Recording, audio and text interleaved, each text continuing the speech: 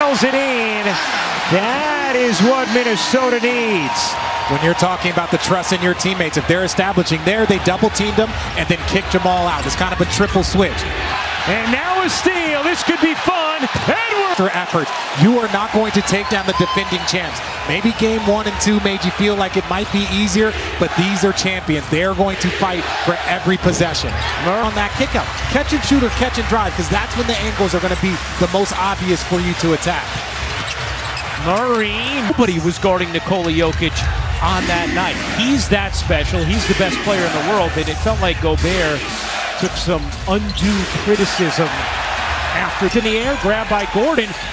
Not a wise pass from Gordon at all. Denver could have held for a final shot.